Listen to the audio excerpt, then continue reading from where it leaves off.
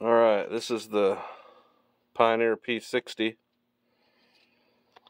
and I ordered a brand new aftermarket Homelite Xl12 Super XL coil, and that's what works on it. You gotta slot this back one out here, clear out. It barely catches it, and then you gotta slot this front one out a good bit. But it works. It makes spark and runs fine. I'm getting rid of the blue recoil.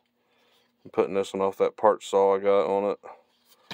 I just serviced it, put a new string in it, and a used handle, a good one. And we're gonna try to get her all yellow-ish. There y'all.